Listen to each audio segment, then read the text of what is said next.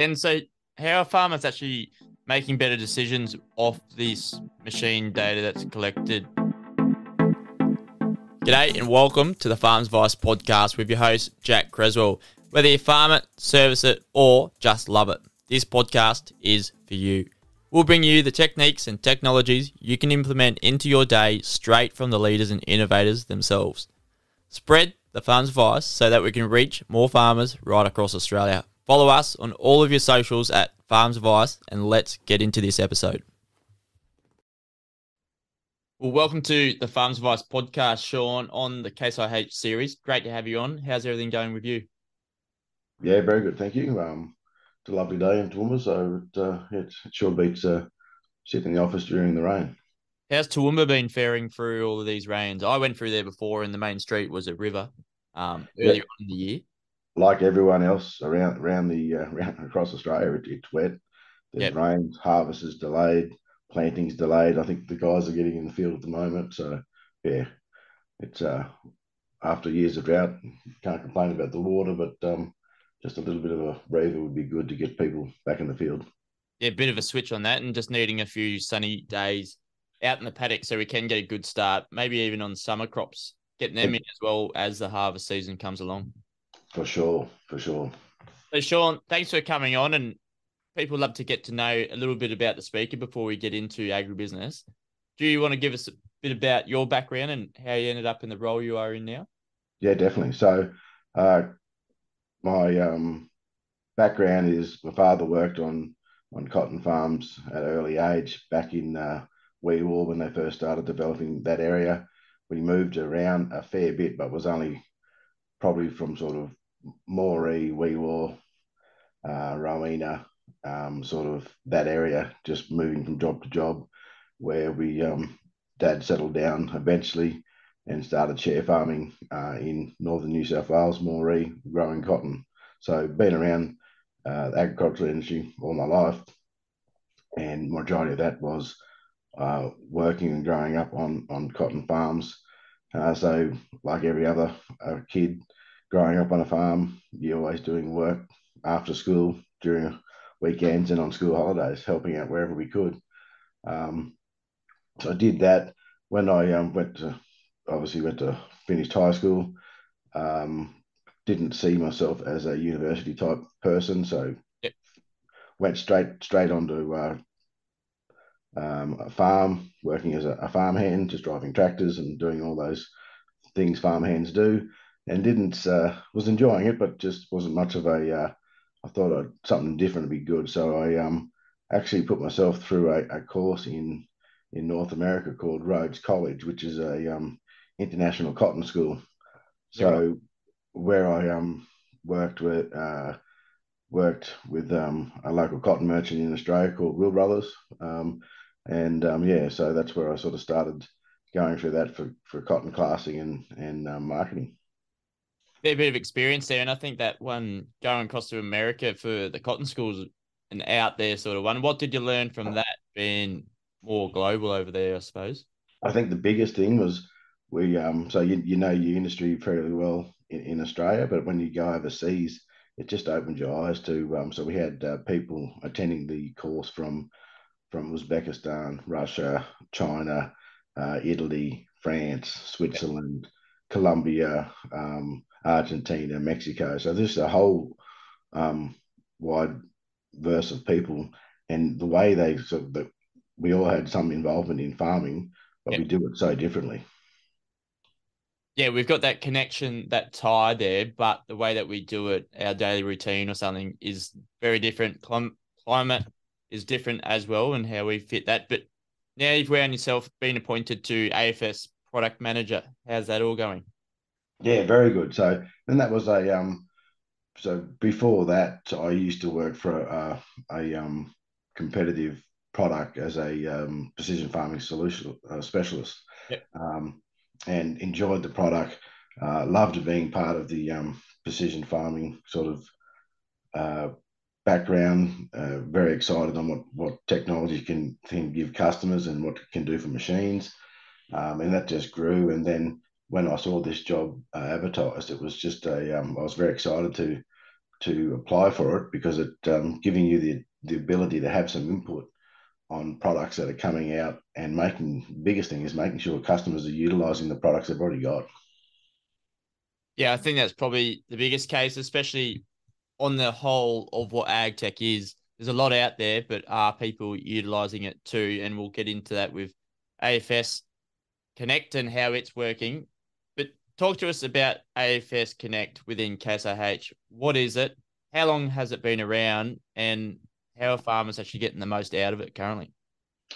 Yeah, so AFS Connect has been around for some time, but in the last 2 years, we've got the new machines that are coming out, which are AFS Connect Steiger, which was the first machine that came out, then our AFS Connect Magnum. Yep. Now we're seeing the AFS Connect Optum. So it's the new architecture, so next gen architecture machine, so completely redesigned. And now we're utilizing a new display, which is our Pro 1200. We're also offering a new receiver, which is our Vector Pro receiver, and then we've got the PNCM connectivity module on the machine. So and we'll see that that system roll down to all the other machines, so into the combine harvesters, Yep. into now the Patriot with the new 50 series that's coming. And then we'll see it roll down into the Pumas and Maxim and so on. So that screen, remember going back into AgQuip, I sat down in the chair there. That's the screen that's getting rolled out into the Case IH machines. That's correct. So that's the new 1200 display, so Pro 1200. It's got a very new graphics. It's bright. It's easy to read in the sunlight. Yep. It's like a tablet, so you can actually pinch and zoom and scroll. It's just a very user friendly display, and that's the one that's going to be coming standard in all the new AFS Connect machines as we move forward. Yeah, well, if you haven't seen it, head over to Farms Advice Instagram or even Case IH, and you'll be able to see what the display looks like. I was pretty amazed by it looking at it at AgQuip and how it can actually talk to each other as throughout different machineries. But do you want to just speak to us, break down AFS and how it's actually working, what it does for farmers on farm? Yep, for sure. So the AFS Connect machine has a PNCM, which is a connectivity or a Yep. telematics device. Every machine coming into the country comes in with a subscription, and that subscription allows you to wirelessly send data from the machine to the portal. So our mycaseih.com. Yep. Every customer can sign up for a free account. If they have the connected machines, then they can send data with that account to the machines or send the data from the machines to the portal. So, and that's anything from harvest maps, application maps, planting maps or air seeding maps, whatever layer you want to use. That information's on the portal. It can be used to quickly generate reports. We can look at real time where the machine is and let you know a brief description of position, whether it's working or idling or transport mode, how much fuel, and so on, and engine hours as well. What sort of data and reports are farmers currently looking to get the most out of? If they're not looking, just a couple that they're needing currently. I think the biggest one we're seeing these days is with the crop scan protein sensor, where we're seeing a lot of people doing the protein map and looking at that to actually build variable rate maps and put the fertilizer where you're going to get the try and increase that yield and Yep. not put it where it's not going to be utilized more so than not wasted, but not utilized as compared to where you could put it where it's going to be potentially yielding more. So that's the big one that we are seeing a lot of people doing that. And just a simple one of your harvest maps. Everyone's been collecting harvest data for years. Some people are using it and using quite well. Some guys just look at it and print the map out and put it in a filing cabinet or in the drawer, or or these days it's on a USB stick and they've never looked at it before. So just looking at that visualization of the field, growers know their field better than anyone. Between them and their agronomists, they know exactly what's happening, but they just need to look at a map and work out why a certain section of that field is yielding the way it is. Was it a weather-related event? Was it a management-related event, or was it something else? So just giving that information there to look at and quickly make a decision on it. Yeah, absolutely. And for the protein map, I'd imagine that's gathered at harvest time, ready for next sort of season, and your inputs.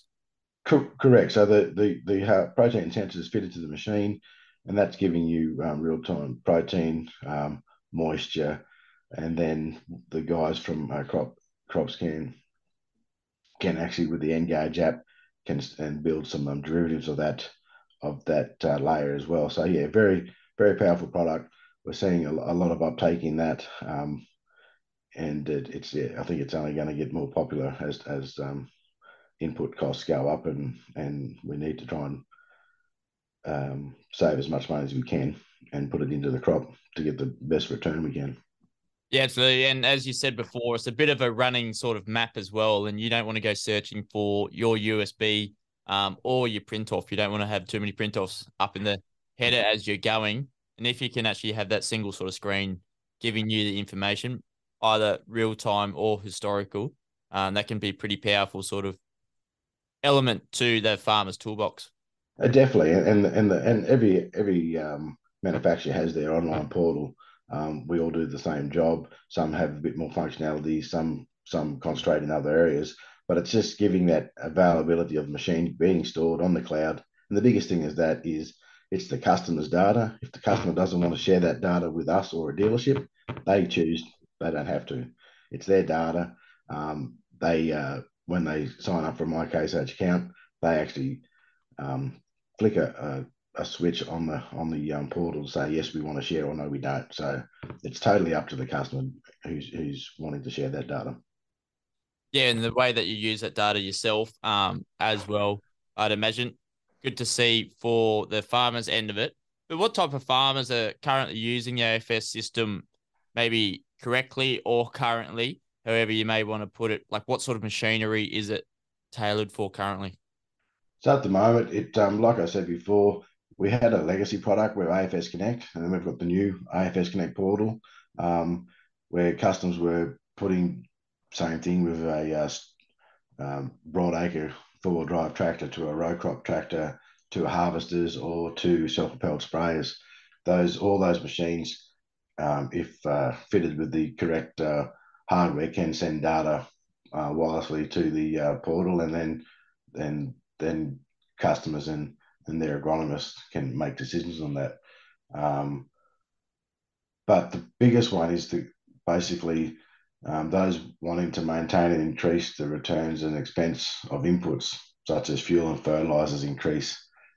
Everyone's seeing that doing it, and it's just giving you the opportunity to manage those inputs um, at a higher accuracy level to be able to do so. Yeah, I think in 2022 and moving into 2023, that input prices aren't going to come back too much. I'd imagine they'll stay up there for a bit, but of course, I'm not the advisor on that and how that happens. But what we do with our product can determine what sort of margins we get off our crops as well going into harvest season for the year. For sure, and that's whether like it's now it's wet and people are trying to get on the ground as quick as they can. It's going to have wheel tracks. It's not the best thing to do, but you got to do it to be able to get the crop in and get a return. So, and that's where farming is. It's a tough game. It has highs and lows, and Mother Nature throws everything at you. And our farmers are resilient, and they just deal with it, get on with it, do the best they can, and they always get an outcome. Absolutely. So, talk to me about the process of the season. So, coming into planning time, using planning maps, how are these utilized for farmers putting in the crop in Yeah, preparation so to planting? yep. So simple one is, and like everything else, before they start planning, it's always they'll get the machine out, run through maintenance like pre-season of the machine, make sure the tractor's good to go, make sure the planters, the hoses, check for leaks, check service the machine, make sure software's update. And the most important thing is we've also got to make sure that we've got our display and our portal set up correctly. So make sure we've got the correct field names, we've got no duplicates, we've got our run line set up. If we're using prescriptions, we've got them sent to the machine. Also, we've got the correct varieties we're using set up and working. So, because if we do that correctly, once we come to harvest, we're going to get the right information and we're going to be able to know that the data that we're working with is going to be accurate and high enough to give us the detail that we need. So, like everything, pre-seasons are done for the machines before harvest, before seeding, for planting. We've also got to do that with the display and receivers and any other control on the machine to make sure it's got the latest and greatest software on it, and it's going to potentially give us the best result we can. Yeah, definitely. So we've got the planning done. It's mid-crop now. We're looking to get in the sprayer. What sort of information are we looking there through mid-crop using the Patriot or something like that out in the field? Yep. So with the Patriot, we can we're looking at whether we're looking at like a weeds. We're looking at weeds, or we're looking at fertilizer, or Yep. we're looking at a fungicide, depending on what they're spraying. But also using a weather station that's on the machine. So just keeping an eye on that data that we're looking at. We're also keeping a record of what we sprayed, wind conditions, delta T, temperature, um, because we know that's important to be able to keep that as a digital record to be able to Yep. prove where and when and what we sprayed. And then we can also then look at, okay, how long did it take? Did we get the target rate we wanted? Because we can look at certain layers as a over or under applied, as applied map, and so on. So for that weather, as you get spraying, you hop out in the sprayer. Is that manually input or that's just sort of connected through? So you have it running on the go. Yeah, so it's a device that's running on the go and it's giving you in real time on the display what that system's doing. Music to the ears of contractors, I'd imagine, would get a lot out of that. For, sure. Farmers as well, but when you're in and out of it all the time for contracting, that would be the go. For sure, and it's just that peace of mind of knowing what you've done is you go back and look at it. Absolutely. So moving into planning and then harvesting, you talked about the harvest maps. What other sort of elements are they using, either real time or historical sort of data that's been collected coming into harvest? So the biggest one is utilizing our online portal. With every portal, you get a mobile device Yep. um, functionality of the system. For harvest, the biggest one is looking at where the machines are, whether you're trying to send a fuel card around to all the machines that you've got running in the field. You need to know where they are, and you can quickly look at it, and it's going to give you a fuel level of each machine. So you can just using simple things like that to be able to get you more time management orientated and yeah, just know what you're doing. Yeah, so out in the paddock, you're able to connect the AFS to the sort of the dashboard that you've got, so that you can keep it all rolling. So before that big rain event comes along, you can actually get in there and beat it, rather than having that downtime. I think downtime in harvest time is probably the most expensive time for either contractors or farmers getting it off. Sure, and it's just utilizing. Everyone's got a smartphone. Everyone's got a iPad or a tablet these days, and the product has apps, whether it's an ISO or Android app, and you can use that in many different ways. So, like I said, whether it's just to manage fuel card or you're managing loads into certain silos or bunkers, you can try and get the best out of the technology. Absolutely. And so, how are farmers actually making better decisions off this machine data that's collected? And what sort of machine data is collected off the back of that? So what growers are doing is looking at with water machine, we can on their bring up that machine on the portal and look at, have I got the right size of the machine? Am I buying a machine and am I using it to its full potential, or have I got a machine that board and I'm only using 60% of its capability. Do I go down to a smaller machine, or do I need a bigger machine? Or if I've got a lot of at the moment hard to find good labour, I've got a new guy on. I just want to keep an eye on and make sure he's not. I've told him he's got a sprayer on, a tow behind sprayer, and it's very dependent on speed. Make sure he's doing the speed that I've told him to. He's not actually.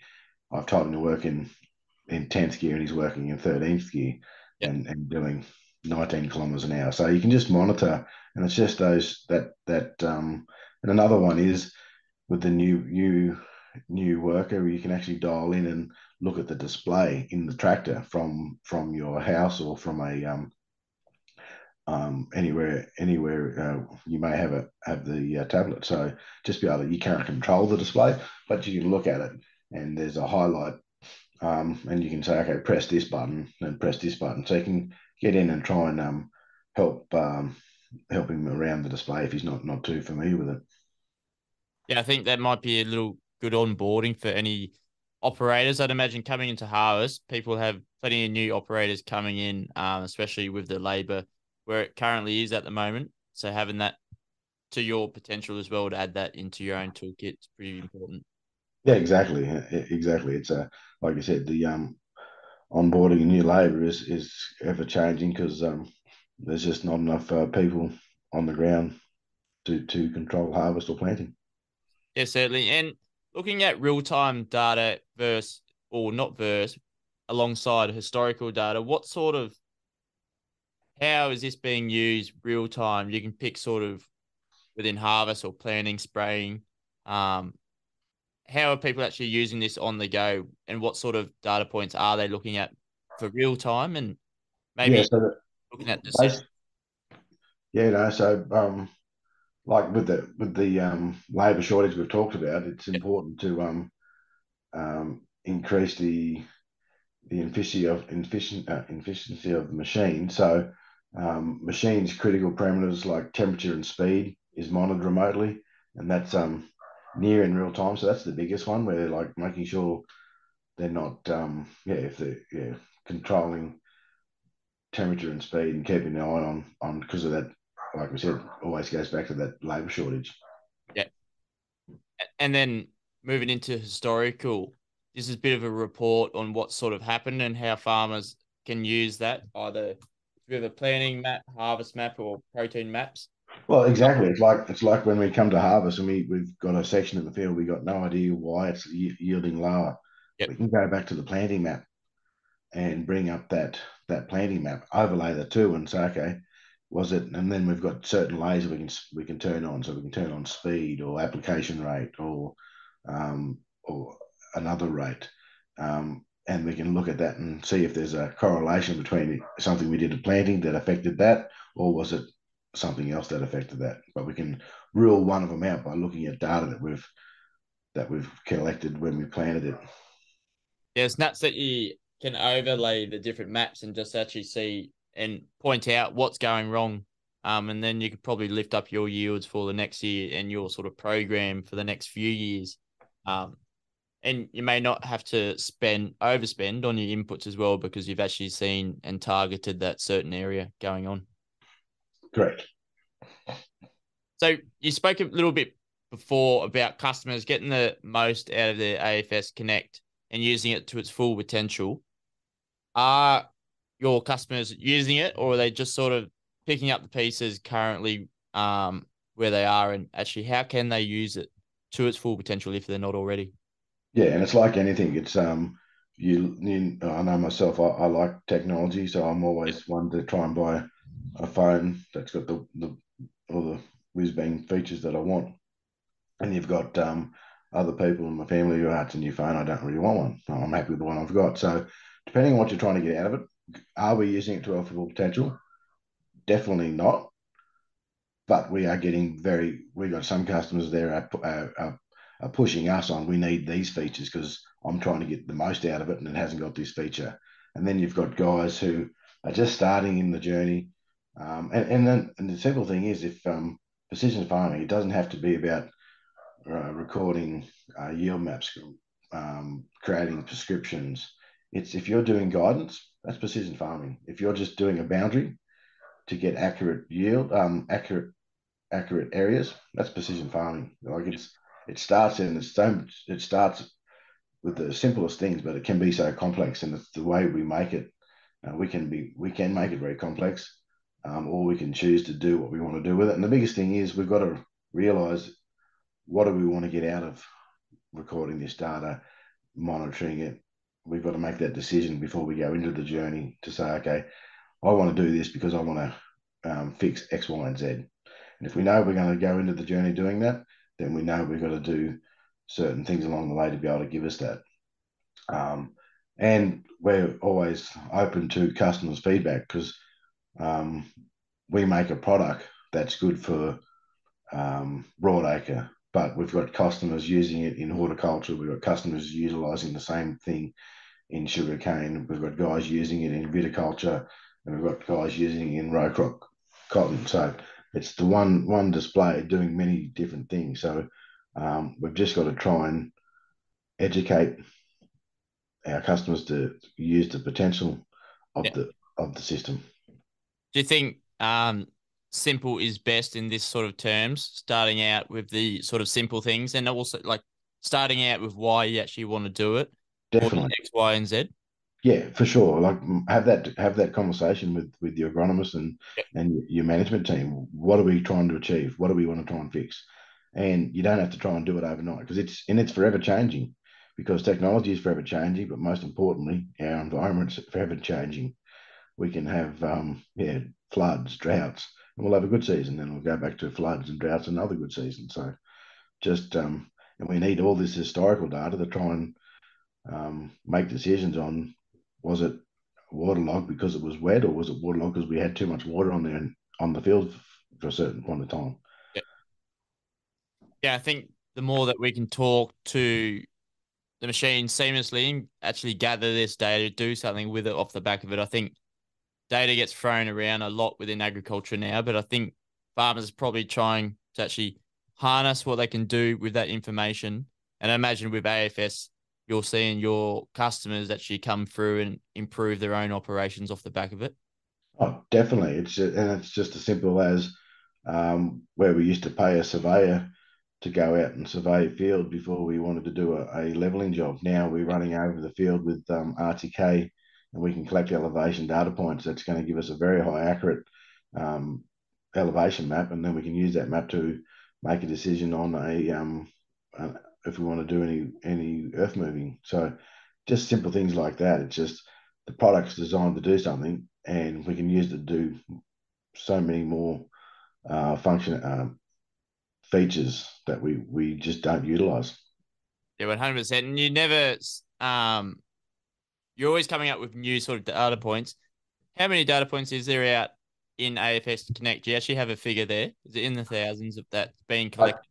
Yeah, I don't have an actual figure, but yeah, there's because we're a global company, so and Australia is only a small part of that global company, but we've got places like North America, we've got Canada, we've got South America, so we've got Brazil, is a large farming um, country. We've also got China and sorry, not North America, but Europe is very big as well. So there's a lot of people with data on the platform. Yeah, well, as the GM Pete McCann said, that it's ever growing, and also Australia is a great launching pad for all this development within CaseIH, but also agriculture in general. Bit of a stress test over here in Australia with our climate conditions and the way that we farm as well, and the way AFS sort of plays a role within that for Australian farmers as they move forward as CaseIH sort of customers. Exactly, and to reiterate that is the platform that is my case H. It was uh, created through a company that was an Australian tech company who started the platform, which was AgDNA, was purchased by CNH 4 years ago, if I'm correct. And we've seen the product grow to what it is now, and it's only going to continue to grow. So that's good technology that was created in Australia for Australian farmers, and it's being utilised globally through my CaseIH. Yeah, great to see it be rolled out. So coming into AFS Connect, you bought a new machine or something. How actually, what's the onboarding sort of process to get farmers over that sort of hump of technology? Maybe they haven't had too much tech, or they have not known how to use it too much in their machinery. Yeah, for sure. What does the So onboarding process look like? yep, so when you buy a machine, what you can do is just go to mycaseH.com. You can, if you haven't got a login already, you can actually go in and create an account. It'll step you through a couple of questions. Yep. So name, create a password, email address, where you live, and then once you've got that set up, once you purchase a AFS Connect machine, the dealer will then say, okay, step you through the process. Have you got an AFS account? Oh, yes, I have. Okay, we want to tie that machine to your account. And then once you tie that machine to your account, they can go through and make sure it's set up with correct naming. So if you've got a large fleet, you can break it up into um, giving names for machines. So it'd be Combine 1 through to 10 or Steiger or Magnum or whatever you want.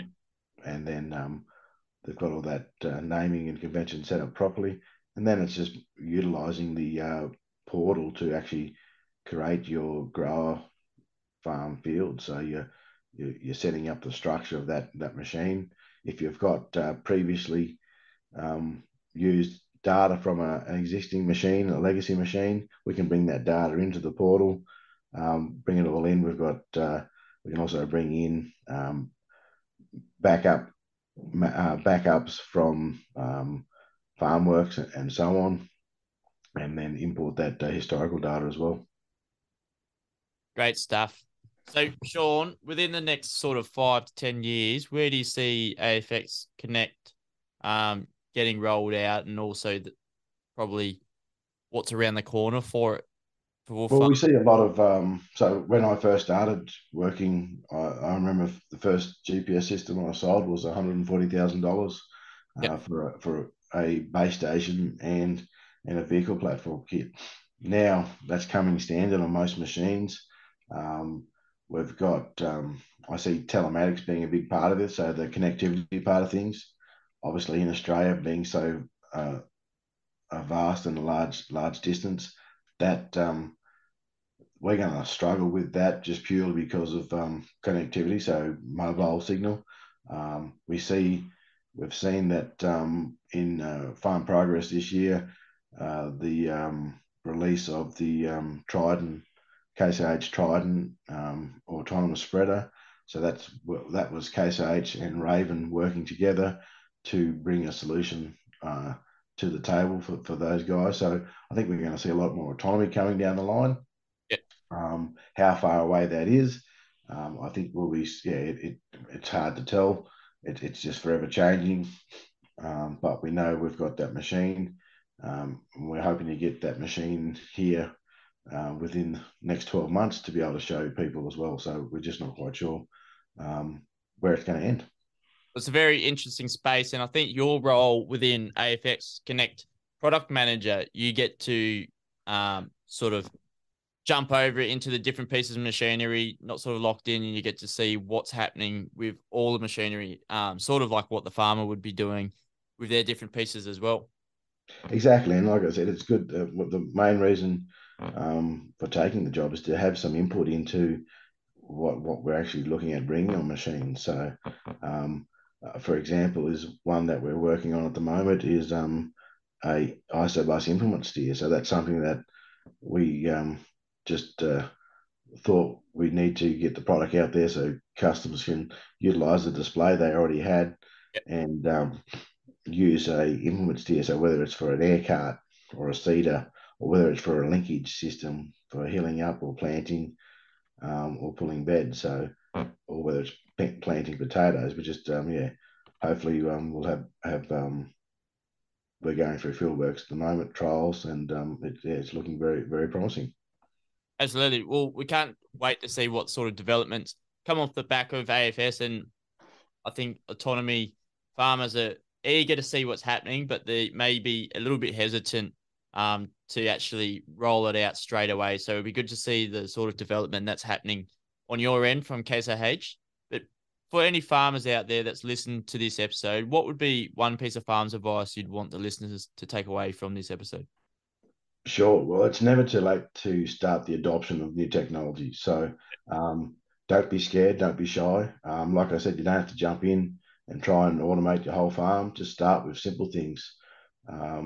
And I know I've been a part of just some industry organised precision ag workshops by GRDC. So contact those guys. They do offer workshops quite regularly, and they step it. I know the ones I did were for precision ag. So still talking exactly about this, how to start. It's never too late to start. Make the decision what you want to try and use, and start working with it. And talk to your neighbours. Talk to the guys that or your local dealership. The guys are there to help, and they'll point you in the right direction. And if they don't know anything, ask questions and ask questions from everyone else, because you will get the answer. Absolutely, a bit of peer-to-peer there, and also the dealerships that are out there to actually help you discover what can work best for you. And actually, at university, Precision Ag was probably the only one that got everyone to class for those lectures.